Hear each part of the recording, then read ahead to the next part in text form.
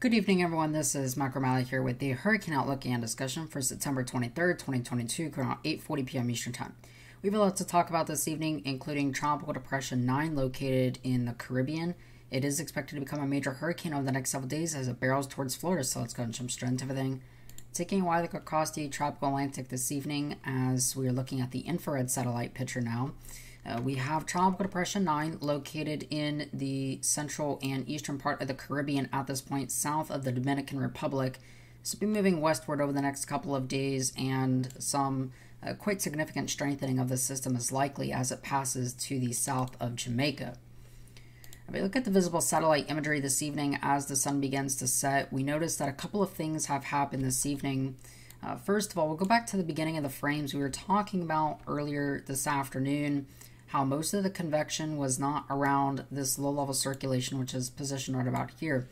It has actually changed a little bit today, and we noticed that there's actually more convection over top, very close to this low-level circulation, and we see by the end of the frames here, we notice that some of the deep convection popping off is pretty close to the western side of this circulation at this point. So there is decreasing shear, and that will be the trend for the next about 24 hours as shear begins to decrease. Now, ultimately, we can see that these storms are still getting pushed away from the circulation at this point, and we're not seeing a well-organized system. Nonetheless, though, it probably could be near tropical storm strength already. Unfortunately, we haven't had recon go in there because they've had some mechanical issues, and of course, they cannot fly around in the storm safely. So they have returned back to base, and we should get another recon plane in there later this evening to sample the environment. Now, the official track forecast here as of 5 p.m. this evening does have this becoming a tropical storm Ian within the next about 12 hours. This is expected to remain pretty flat with intensity for about the next 36 hours before intensifying. We do have a tropical storm watch that has been issued for the island of Jamaica because tropical storm conditions are possible within about 48 hours. Then we also have a hurricane watch for the Cayman Islands, which is hard to see on here, but the Cayman Islands are located right about here. We do have a hurricane watch that has been issued for those areas, as this is expected to be near or at hurricane intensity and rapidly intensifying as this crosses Cuba and towards the Florida Peninsula. The end of this forecast track is very uncertain. There's a lot of uncertainty in terms of what's going to happen, so let's go ahead and look at all that. In the intensity department, first of all, this is the 18Z HWAR forecast here. This is valid for 5 p.m. this evening.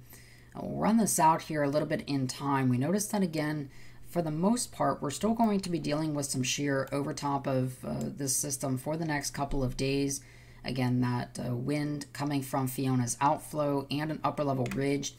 This begins to change, though, and decides to eventually make its way towards the north and west as we start to interact with an upper level low that's sitting right here. And that's going to begin to erode the ridge that's kind of been positioned out here and allow our storm to gain a little bit of latitude. And then this begins to start rapidly intensifying as the upper level environment remains quite favorable for significant strengthening. We have upper level divergence aided by an approaching trough that is approaching the northern U.S., and so that will create a favorable interaction for intensification as this begins to move towards the north and west here.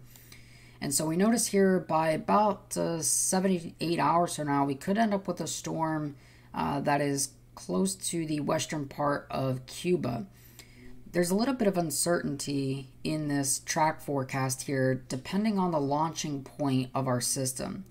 And because that we still may have additional downshear reformations that occur within the storm, we might end up dealing with a storm that actually dips southward for a bit. We can kind of see how this moves almost due southwesternly for a while, and then begins to move towards the northwest as it erodes, as the ridge erodes, and this begins to interact with that trough. And so this is a possibility that changes the track forecast, because even a little bit more of a storm that decides to track northward begins on that track towards the northwest and then recurves towards the Florida Peninsula, similar to the official forecast in the European forecast. The HMOD, for example, here, this is a hurricane-specific model, again, develops this into a hurricane on the western part of Cuba, crosses, and this is still intensifying, And then we end up with a storm that would be moving into the Florida Big Bend region, pretty close to the northern part of the Tampa Bay suburbs at this point, kind of the outer, metro region. But, this would be just about, at this point, about 70, 80 miles south of, to the northwest of Tampa. And this would be a very big problem, even though this would be weakening on approach, which is a probable solution for the far northern tracts.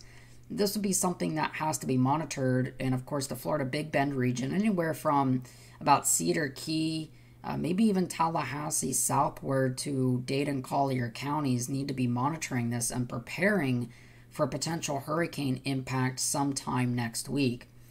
Now the official guidance here does continue to indicate a more western shift today in the modeling. You can see the official NHC forecast is way off from some of the other deterministic runs here. These are the deterministic, not the ensembles. But all of the deterministic runs are more into the Florida Panhandle than what we were seeing yesterday. And a large part of that is what happens with this trough over the contiguous U.S. If we actually look here, we notice that we have a trough digging in within about 84 hours from now, and our storm begins to approach. And the shape of this trough is going to matter, because we notice that we have a trough here that usually would just be moving straight eastward. But we have a very strong backside of this trough that also tries to dig in. And we notice that in the European forecast, this digging of the second part of this trough actually captures TD9 and it forces it inland across South Florida, and then eventually tries to phase with it, similar to Fiona, what Fiona's interaction is right now. So this is very complex, and this is the same type of uncertainty that we had with Fiona.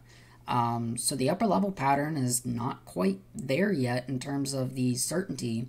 However, what we do know is that, again, we're going to have a storm lifting northward in the Caribbean at some point.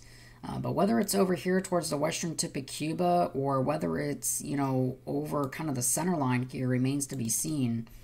The multimodal ensemble guidance at this point continues to indicate, again, a large spread within just about 5 days.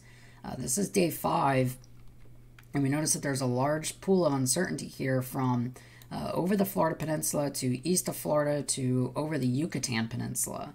And theoretically, these far left and right outliers are still at play.